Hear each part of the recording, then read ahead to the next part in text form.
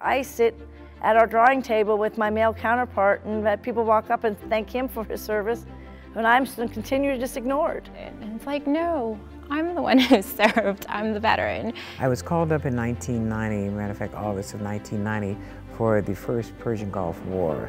I served in the United States Army from December 1981 to May 2006. I was part of Noble Enval, the Kosovo campaign. There was Desert Shield.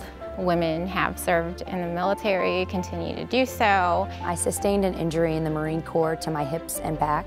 And it's really important to have our voice out there to be able to tell our stories. I was a doctor of public health. My official Air Force title was bioenvironmental engineer. To be part of creating solutions. A lot of the things that they have at the VA, I think that they don't take into consideration women veterans. And I think sometimes women will not let people know that they have problems. We have to prove more, it seems, and you know, that shouldn't be right.